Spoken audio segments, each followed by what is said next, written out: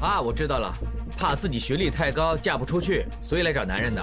在这里拍呀，像灵堂摆酒，心里会觉得不安。即时新闻说，洪向纯被发现死在休息室。有一个人在3点12分进入 A 区，但没有离开的记录。但是在天台抽烟，当然没有时间证人，也不能证明他就是凶手。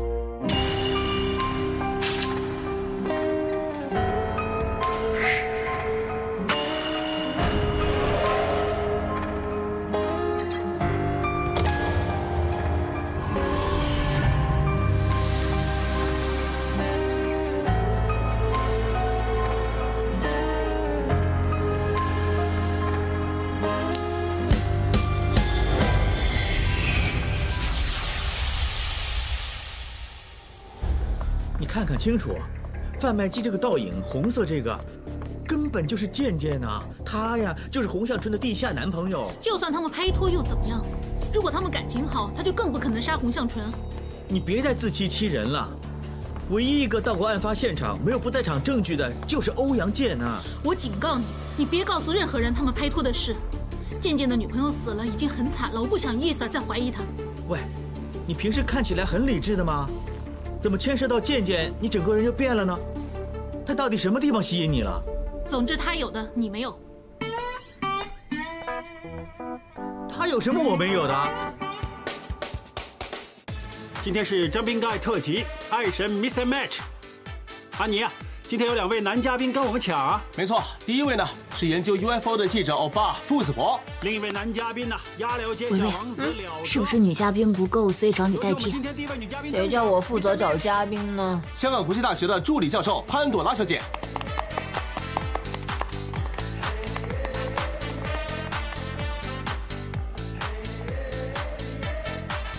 潘教授你好。你好。请说一说你喜欢哪种类型的男生？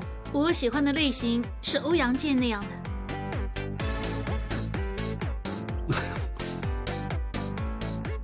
健健，我今天是特地为你而来的。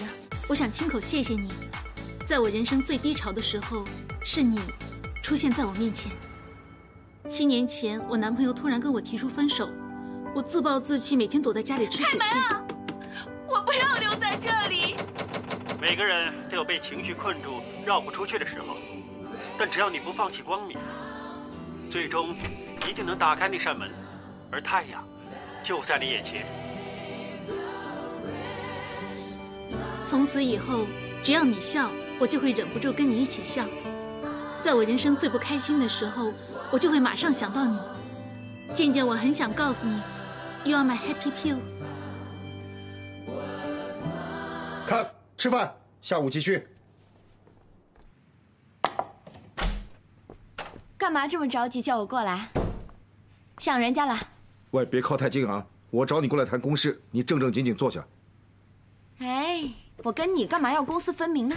你知道我一向公私分明的。我叫你来是通知你，第2季要有新鲜感，我决定换掉你。向纯已经死了，为什么要换掉我？不管主持是不是向纯，都不会是你张明英。难道因为我们拍拖，你想避嫌，所以换掉我？不相干，我一向把工作跟感情分开放。甘李文，我恨死你了！那人家是他女朋友吗？他怎么能说换人就换人啊？他这么对你，你就干脆跟他分手喽，跟我在一起。那就惩罚他，今天下班在我的车上等。又在你车上，躲在椅子下面太辛苦了。你那天也是这么做的。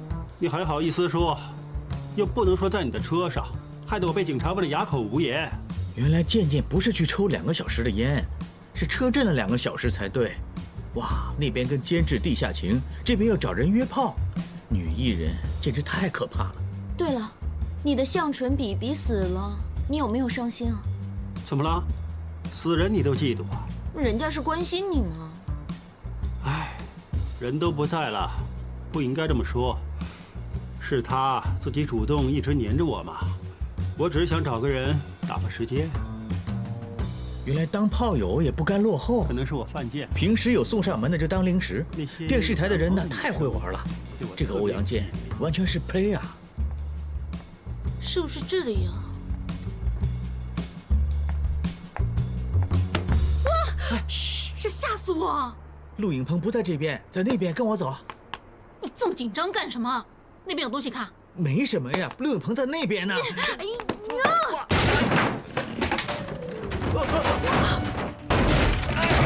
你怎么样？快来救我，老公！来！你们在干什么？静静！哇！哎，你是不是想砸死我 ？Sorry。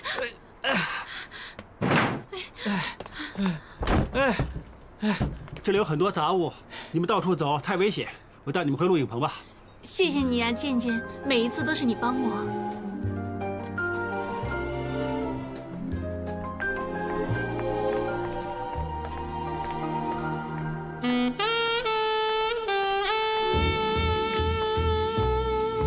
会不会掉在哪里了？真的没看到你的耳环啊！哎，快开始了，你就把另外那个摘给我好不好？我的耳环是赞助的，丢了要赔的，你一定要帮我找回来。哦，好。喂，各位嘉宾，大家过来一下。那待会儿呢，明英她是 MC， 她会 Q 你们上去送花。来，每人一朵啊。来。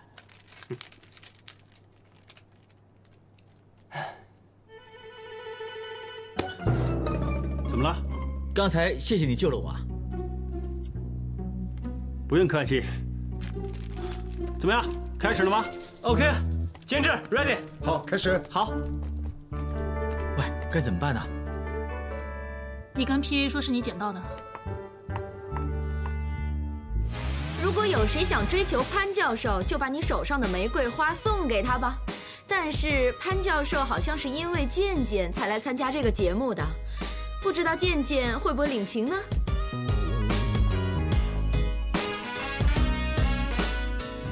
谢谢你支持我，但是我想我们只适合做普通朋友。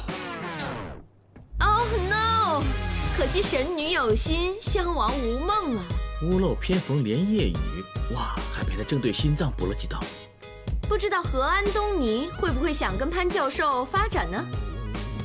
我一直都很欣赏像潘教授你这么聪明的女士，可惜我不是你的 Mr. Right。哎，不送就不送嘛，赶快下去啊！还说什么废话 ，Mr. Right。啊，到鸭寮接科学小王子了。哎，幸好有个笨蛋，不会一朵花都没有那么惨。拉拉，他看上去想送花给潘教授，但每个人就一朵花，如果你送出去了，明英可能就收不到花了，有一点嫉妒呢。拉拉，我会送你99朵。哎呀，了哥太好色了吧！好了，最后一个到记者欧巴了。如果他也不把花送给潘教授的话，他就一朵都没有喽。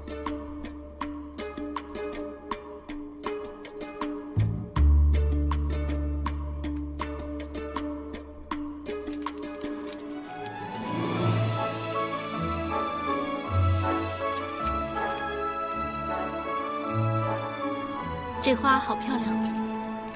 怎么，很久没收过花了？女生收到花当然会开心啊！谢谢你送花给我。谢什么呀？又不是花钱买的。不止花，你还帮了我一件事。你这么急着拉我走，就是怕我看到健健跟张明英在一起，我会不开心吗？我怕你冲过去打张明英呢，已经死了一个，再伤一个的话就录不成了，到时候我怎么查？切，还嘴硬。总之，在心中。唉，现在好点了吗？没有，我没想到他这么花心，女朋友刚死就马上跟新欢在一起。总之，你记住我说的这句话：偶像是虚幻的，我才是真实的。你是真实的，就叫你不要随便迷偶像啊！不迷偶像，难道迷你啊？但你要迷我，我也阻止不了啊。你是不是想说应该跟偶像保持距离呀？哎，差不多。喂，那现在你知道那个欧阳健不是你想象中那样了，那我能不能把他的事告诉易 Sir 啊？还是不行啊，像我因爱生恨似的，我很大方的。不是啊，告诉易 Sir 呢是为了还他清白。来练习一下。偶像是虚幻的，我才是真实的。偶像是虚幻的，我才是真实的。哎，有信心一点。偶像是虚幻的，我才是真实的。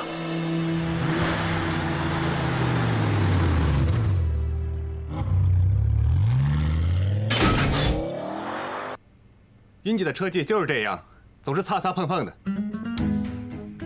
啊，完全看不到车里面有没有其他人。欧阳健真的在车上？只要发生过，就一定会留下痕迹。肉眼看不到，不代表证据不存在。人家都下车了，你还来看张明英的车干嘛呀？这几道刮痕可以证明一切。那下面这几道刮得很深，应该是张明英平时一个人开车出去的时候经常刮到的。刮痕深浅怎么能看得出来呢？让我来。作为一名督察，放大镜是必备的。放大镜那么小，又怎么能看得清楚啊？贵为一名高级督察，大的放大镜也是必备的。车内的重量增加，车身就会被压低。再刮到同一个地方的话，就会比之前的刮痕再高一点。案发当天，健健跟张明英不想被大家看到，所以他们就先后进入了 A 区，然后再刷张明英的职员证进入停车场，所以健健没有离开记录。欧阳健就是躲在张明英车椅的底下，躲过了监控器，所以车才会多出一条比平时高的刮痕。喂，听等等，如果欧阳健真的跟张明英在一起，岂不是所有的人都有不在场证据啊？只要排除所有不可能，剩下的就是真相。如果所有人都有不在场证据的话，那唯一的解释就是有人的不在场证据是假的。到底谁的是伪造的？我怎么知道？我又不是神仙。不是吗？喂，我们能不能尝试从动机出发呢？像欧阳健说的，洪向纯自己送上门，送到嘴边当然要吃了，但是相当的粘人。说不定他怕某些疯狂 fans 吃醋，所以杀人灭口呢。那个张明英的动机会不会更明显一点啊？干监制宁愿用洪向纯都不用他，两个女人于公于私都在斗，所以杀了他也不奇怪。但那个干监制横看竖看都不像一个公私分明的人，他跟洪向纯的关系说不定有潜规则。这张就是今天的账单，谢谢 ，Thank you。哎，黄玉呢？你们不是一起吃饭吗？哦，我们有其他事，没在一起。你找黄玉什么事啊？下一趴拍他收花，还没 briefing， 都叫这个黄玉早一点到了。你找我师姐啊？是啊。刚才甘监制叫他过去谈点事情。色狼监制 Tapas， 不是所有人都能做 Jumping Guy 的主持人，我是欣赏你才会选你。我不是没有兴趣，所以来跟你谈谈。我们下一集玩很多新元素，你听到一定会喜欢的。甘监制，怎么了，安东尼？我想跟你 discuss 下季的事。我约了 Tapas。甘监制，你又不是不知道，我又要唱歌，又要拍戏，又要做主持，忙到我想分身。多难得今天我有一点点的时间，不如一起 discuss 啊？也好啊。如果我做Jumping Guy的女主持，也要跟安东尼合作，一起谈也好啊。好吧，一起谈吧。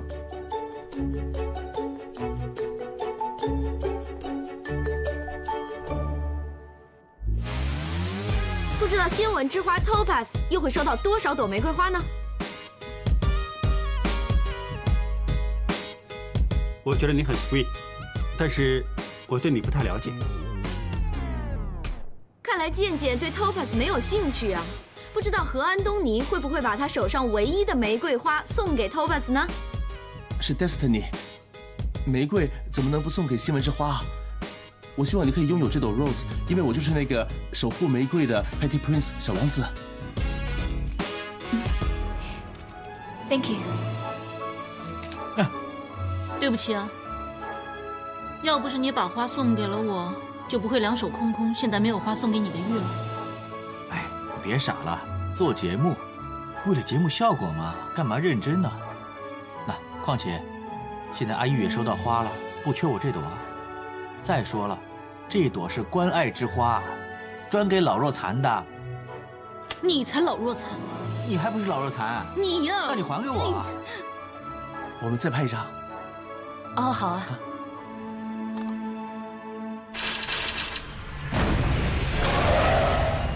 终于轮到我们 Jumping Guy 的女神鸣茵比比了。你都不把花送给我，可能我一朵花都收不到。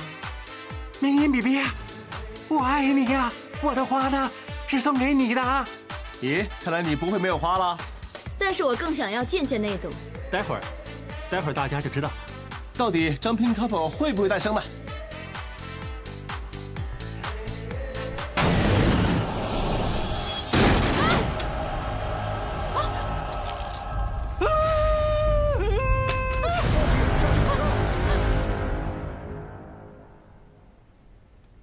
哎，你们还在这儿啊？今天不用录了。因为呢，他们认识办案的阿 Sir， 等他来了，有事想问他。你们两个是做记者的，死了人当然镇定一点。但是 Dr. 潘，你不怕吗？自从我认识拉姑之后，见到的死人比过去20年记者生涯中见到的都多。你以为我想这样啊？喂，大家好。喂，易 Sir， 跟你介绍，大块玉。哦，你就是大块玉啊！哇，果然名不虚传啊！上一次你被抓走了，幸好他们两个配合，才把你救出来。哎，大恩不言谢。哎，小别胜新婚嘛。对了，我还没谢谢你呢，Dr. 潘。别这么客气。对了，易 Sir， 怎么了？张明英的案子查得怎么样了？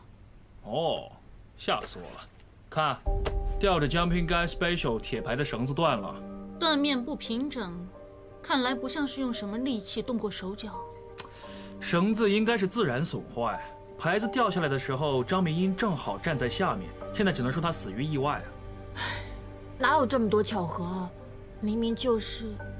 你是不是知道有人想杀死张明英？不是人呢，是鬼呀！鬼？什么鬼？我最喜欢听鬼故事，说来听听。半年前拍第1集的时候，监制找了个女生做明英的替身，谁知道突然铁牌也是掉了下来，她被砸死了。哦，这个鬼故事有点印象。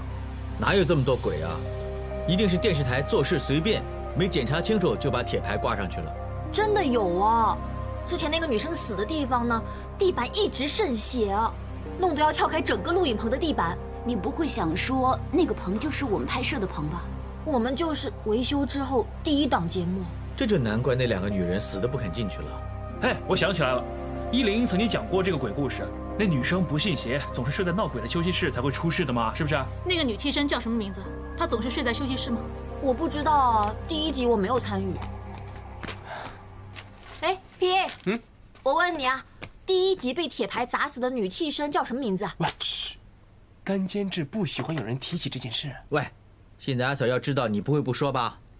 阿 Sir 呢 ？PA。哦，阿 Sir，那个女孩子名字叫李雅悦，她之前是训练班的学生，她很能吃亏，所有人都知道她什么都肯做，随叫随到，但是她让自己忙得像个陀螺，所以总是睡在休息室。休息室真的闹鬼吗？没有鬼，只是巧合。那个李雅悦总睡在休息室，而洪向纯就死在休息室。还有，李雅悦跟张明英都是在影棚被铁牌砸死的。我想这个李雅悦绝对跟这2件案子有关。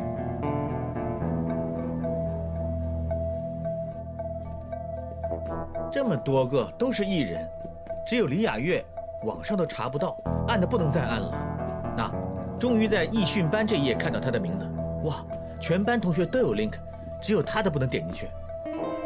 是不是其他同学自己弄的？不是啊，你看这届，大家发展都不错啊。哎，原来张明英跟洪向纯是同一届的。哎，还有何大东啊（括号何安东尼）。哎呀，取个这么傻的艺名啊！你说那个李雅悦、张明英、洪向纯、何安东尼，他们在训练班的时候关系好不好呢？我怎么知道？我突发组的。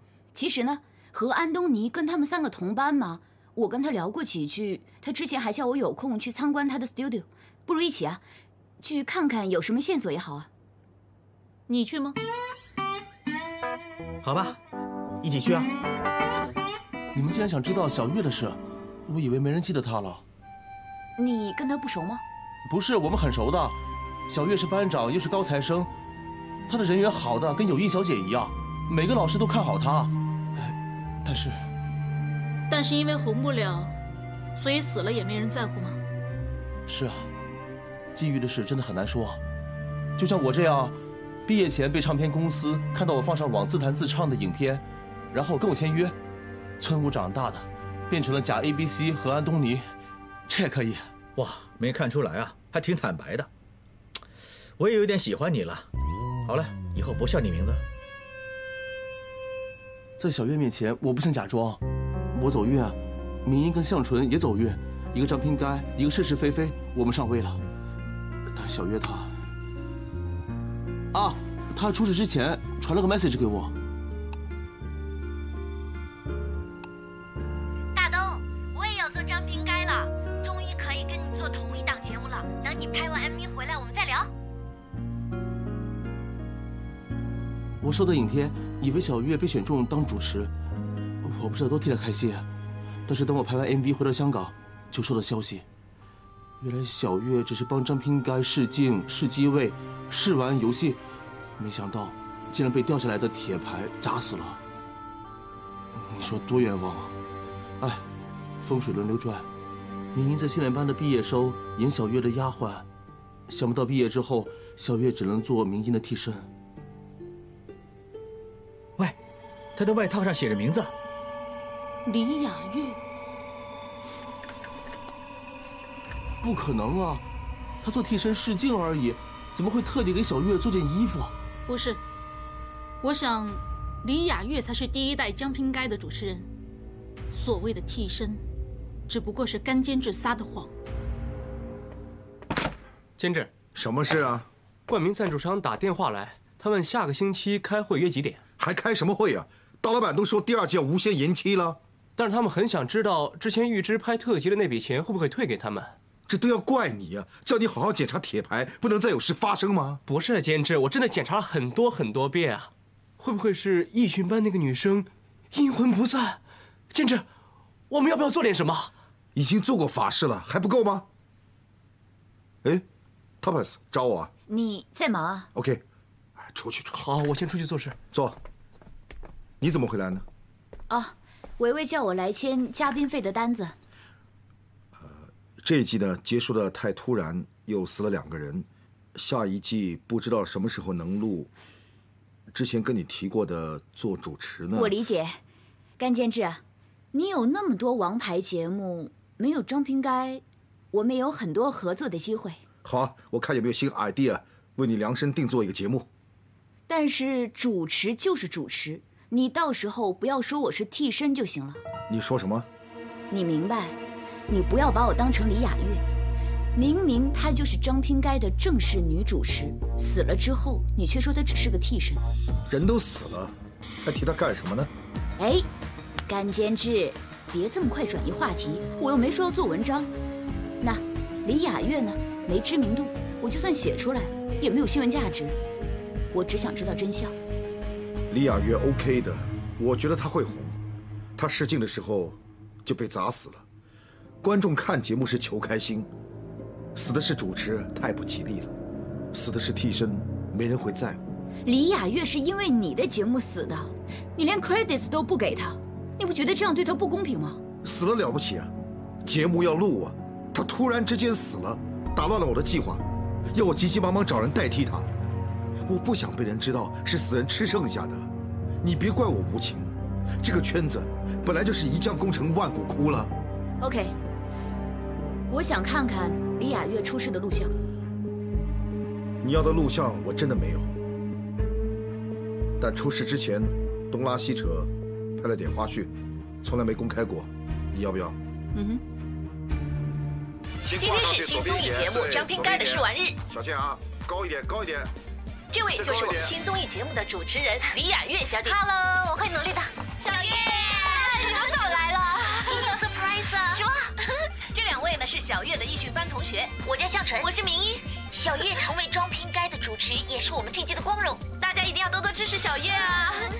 好了，不耽误3位叙旧了。等一下会为各位观众带来更多张拼该的花絮。我也想玩啊，很乱啊。是啊，好了吗？哎呀，我把手机放在后面了，我先去拿。好啊好啊。他给我喷了很多 spray 啊。喷了很多吗？怎么我不觉得？可能刚才外面风太大。哎，好一点了。那你要记得，待会儿呢，千万不要乱动哦，不然的话头发又……准备啊！哎，好的，回机得关机了啊！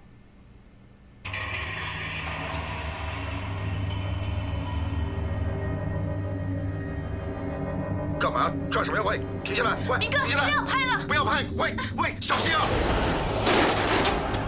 哇，怪不得大家都说李雅悦撞鬼了，她真的像中邪了一样。我想应该是张明英和洪向纯做的。啊？为什么这么说？你们刚才有没有留意到，洪向纯帮李雅悦弄头发的时候，换了她的耳机？他们为什么这么做？可能他不想让李雅悦听到监制说话。不是，是有人想换掉他的 channel。李雅悦在耳机里面听到有人叫他象鼻转，然后他以为是监制叫他这么做，所以他照做。那张明英呢？他也在现场，他做了什么？他说要去拿手机，然后就走去了布景板后面。啊，听说当时铁牌只是用绳子绑住而已哦。难道张明英是去解开绳子？就是洪向纯和张明英联合起来杀死了李雅悦，但是他们两个人都死了。难道凶手是想帮李雅悦报仇？凶手当时可能也在现场，或者看过这段录像，跟我一样猜到是那两个女人做的。薇薇啊，你能不能帮我们查查有谁看过这段录像？好，我去拿，你们稍等。现场很多工作人员，不可能没有人看到。喂，你别乱碰别人的东西啊！哎呀，我做事你放心嘛。师傅，你还是别弄了，等维维回来呀。难道连师傅都信不过？喂，怎么弄啊？喂，怎么办？喂，等等，这条手绳跟健健的一样。但是 artist 撞衫撞首饰，也没什么奇怪的。健健从半年前开始戴这条手绳，而且做手作的 fans 说这是自制的，独一无二。半年前，也就是李雅悦死的时候。手绳是李雅悦的遗物，我找到了，这一页就是借过录像的人。哎，你怎么也借过？我帮健健借的，他是 artist 嘛，没办法借。我看他帅就帮帮他了。OK， 我现在就假定欧阳健跟我们一样借了录像，然后猜到是洪向纯跟张明英合谋杀死李雅悦。看他带着李雅悦的手绳这么情深，他可能就是两宗凶杀案的真凶。照理说，欧阳健接受洪向纯自己送上门，同时又愿意跟张明英约炮，目的就是要靠近他们报仇啊。现阶段还不能确定健健就是凶手。盲目的支持偶像啊！我是理智追星啊，动机不代表一切。第一，洪向纯的死亡时间是在我们离开休息室之后。那时候，健健已经跟张明英在车上了。第二，砸死李雅悦的那块铁牌，随便用绳子绑在布景板后面，但砸死张明英的那块是直接绑在灯槽上面的。第四，还说绳子的断面是自然损坏。懂了，就是没解开这两个谜团之前，说任何人是凶手都是言之过早的。我发现用来吊铁牌的绳子。断掉的地方有奇怪的黑色，用手摸过之后会痒。我怀疑绳子被人做过手脚，于是我叫法政的同事帮忙调查，果然有线索。这些是稀硫酸，看。那然后呢？等。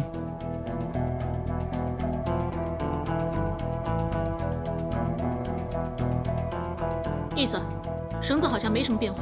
继续等。1、2、3、4、 5、6。喂，来看。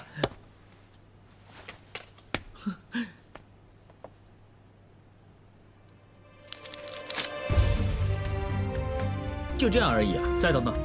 意思，要不你还是直接把答案告诉我们吧。其实我昨天已经做过一次实验。给我。谢谢。这条绳子我用稀硫酸泡着它，今天就断开了。稀硫酸呢本身是具有腐蚀性的，但是浓度不高，随着水分的蒸发，浓度会变高，腐蚀性也会相对提升。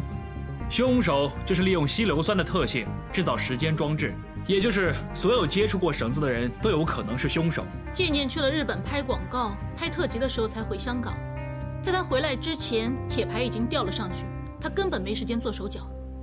但是张明英跟洪向纯可以合谋，欧阳健也可以啊。是不是合谋都好？我们去电视台看看谁最有可能对绳子做手脚，那他就跑不掉了。我们去跟欧阳健看看有什么新线索。Yes sir。我们查过他没有通告，大半夜回电视台干什么？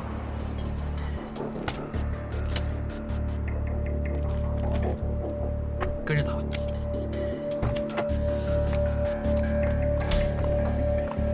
张斌该的道具平时就放在这里。啊切！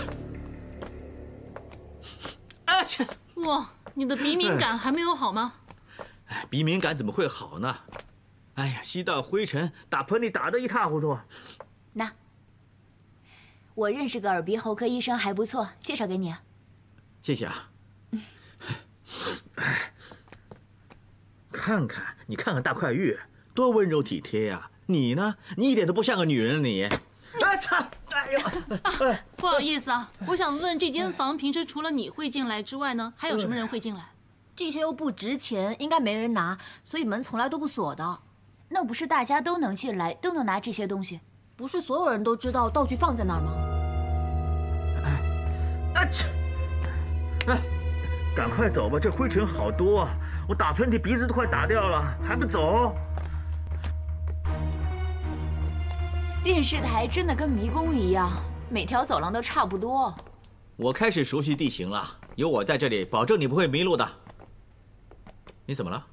我的口红不见了，是不是刚才掉在杂物房了？哎，我陪这个麻烦的女人去找口红，我们在门口等吧。啊，哦，拜拜。走啊，大晚上的，谁能看到你的脸呢？不用这么讲究吧？怎么样？你到底认不认得路啊？哎，宝刀也有生锈的一天啊，人肉 GPS 啊，也会有收不到信号的时候。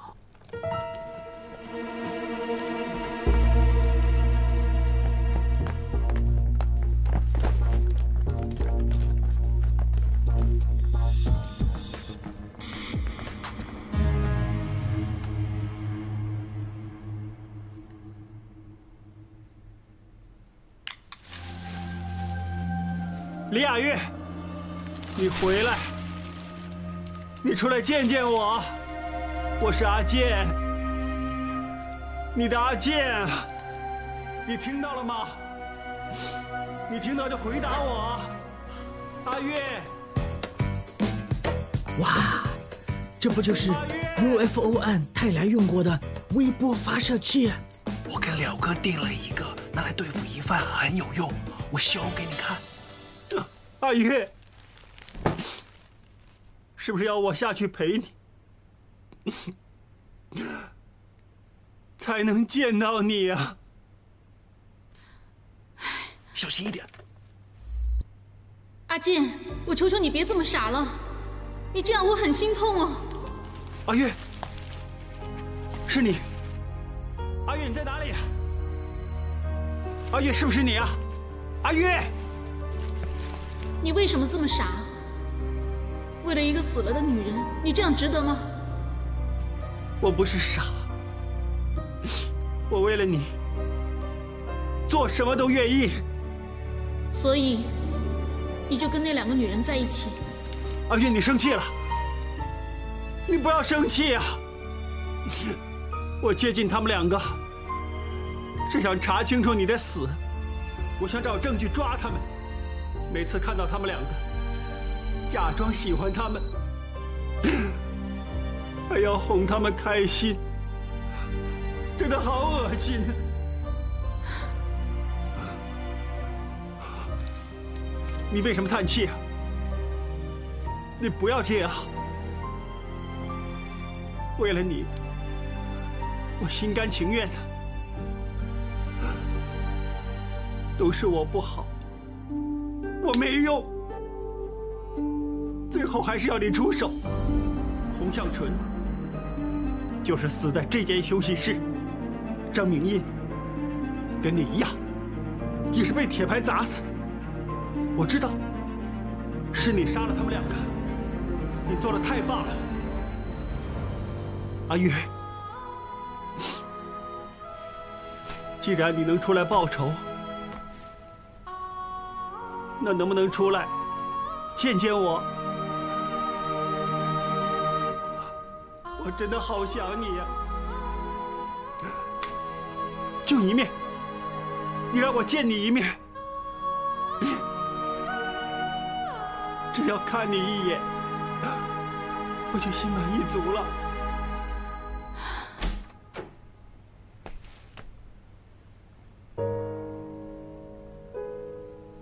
小月死了之后，我只要闭上眼睛，就会见到她浑身是血。我知道，只有查清真相，我才可以安心。然后你就去借东拉西扯的录像。我看完录像之后，已经锁定那两个女人，但想要抓他们，证据不够，所以你就主动接近他们。洪向纯喜欢帅哥，很容易搞定。张明茵本身有干监制那个男朋友，不能让他觉得我粘人，所以我让他知道我跟洪向纯的关系，让他可以放心跟我在一起。就是你已经知道真相了。听说张瓶盖下一届的主持会是你呀？哎，只是传闻嘛，只要一天没确定，就可能有变数。哎，健健，明茵出场的时候，你帮我一个忙。什么呀？你呢，帮我换掉他的耳机，弄条假 channel 让他听，再假装监制耍耍他，让他当众出丑，行不行啊？你试过啊？行，特别有用，还死了个人啊！只是个意外。李雅悦，你现在去台上做原地象鼻转。对了，转呢，往右边，转呢。喂，叫救护车！叫救护车！本来恶作剧又不犯法，但是铁牌正好掉下来，这是他命中注定的。洪向纯想再用这一招，张明茵跟他一模一样。什么事啊？我知道我男朋友想让谁取代我。谁啊？那个新闻之花黄玉啊，他又不是做这一行的，他凭什么？可惜铁牌换了绑法。铁牌？你在说张瓶盖的铁牌？你不会打算做手脚吧？那上次艺训班的女生是你杀的？不关我的事，他明明站在那么远的地方，铁牌掉下来根本就不会砸到他。我只是想吓吓他。啊！原来他们两个不是合谋。我知道之后也很失望。本来如果他们是合谋的话，就可以告他们串谋谋杀罪，就能判他们终身监禁。但是洪向纯只是恶作剧，完全没刑事成分。另外，张明茵解开铁牌的确危险，但是误杀罪名也未必能成立。我本来打算告发他们，起码能让他们身败名裂。但在告发之前，他们就死了，还死得那么离奇，应该是小月做的。怎么他不敢跟我说话？怎么他不敢出来见我？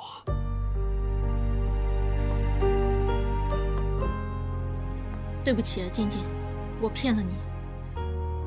但是我可以很肯定地告诉你，他们两个的死是人为的。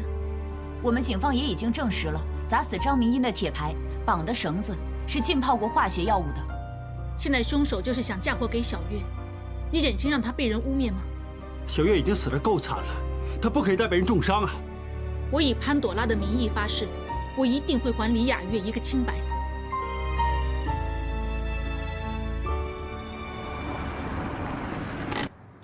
喂，到了。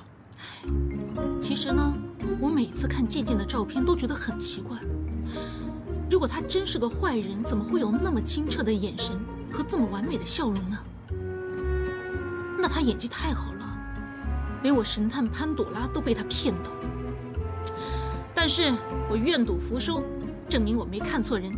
健健他真是一个好男人 ，I'm so proud of you。喂，你到家了，下车了，好不好啊？喂，健健说要跟我单独约会，是不是很幸福啊？说不定他只是想问你案子。但是约在游艇码头这么浪漫的地方。那你还不赶快回家睡觉？早点睡才没有眼袋，就不用化太浓的妆了。你知道啊，健健喜欢淡妆的吗？你看小月就知道了。喂，快去睡觉好不好？拜拜，拜拜，拜拜。刚才真不好意思啊，我跟他去追欧阳健，让你在门口吹冷风。你说过很多次不好意思了，我都说没关系了。不好意思啊。哎，那个拉姑啊，真是傻瓜。哎，你跟他不熟，以为他死板；熟了之后呢，傻乎乎的。堂堂的教授啊，竟然跑去追明星。一见到那个欧阳健呢，整个就跟变了一个人似的，既不害羞也不尴尬。哎，不管怎么样，他终于开心了，总比之前那张苦瓜脸要好。师傅，明天有没有时间一起吃饭呢？好啊，明天我请你吃大餐。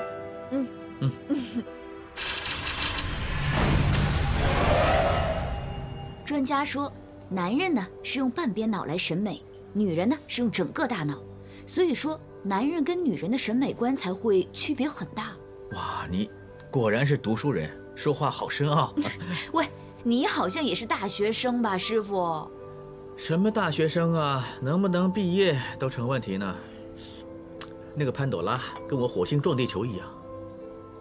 我再要杯橙汁，你还要咖啡吗？我 OK 了，你叫，再接些甜品，胖点好看。诶，欧阳健在直播啊，他不是跟那个傻女人在一起吗？难道傻女人逼他开直播宣示主权？喂，看好戏。向纯她死得很突然，我们平时工作见面的机会很多，但是想不到一个青春活泼的女孩子说不在就不在了。向纯，虽然我认识你的时间很短，但是我很怀念你。所以刚才的直播是死亡直播。不去知過去今天以後怎走更遠，所有的昨日埋藏了意義，不記得哪裏起點，明日便沒紀念。我是我隨年隨月那片段，如當天的他不出現，命運並未及時轉，這日誰來提示我，來渡過險惡與考驗？誰親手改寫這一段？誰活着就像平行線，誰也難扭轉。